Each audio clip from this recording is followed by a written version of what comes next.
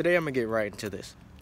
What are we doing for man, to impress man, where we're worried about like impressing someone here on earth, but not really worried about the glory that it's bringing to God?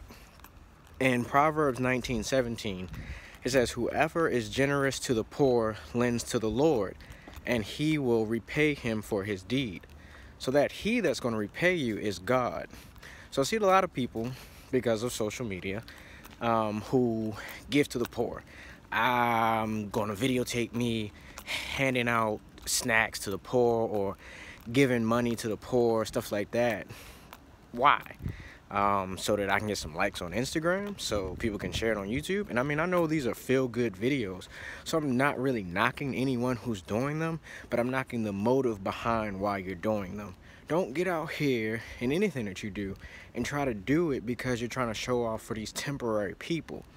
Do it with the motive in your heart, out of the genuine kindness of your heart, to really help someone. And then that's where you're going to reap that benefit from God. God is going to provide for you. God's going to repay you back tenfold the good deeds that you do for people without everyone having to see. You don't have to do it for everyone to see it. You have to do it with a genuine heart because God sees everything. Be blessed today. I'll see you tomorrow.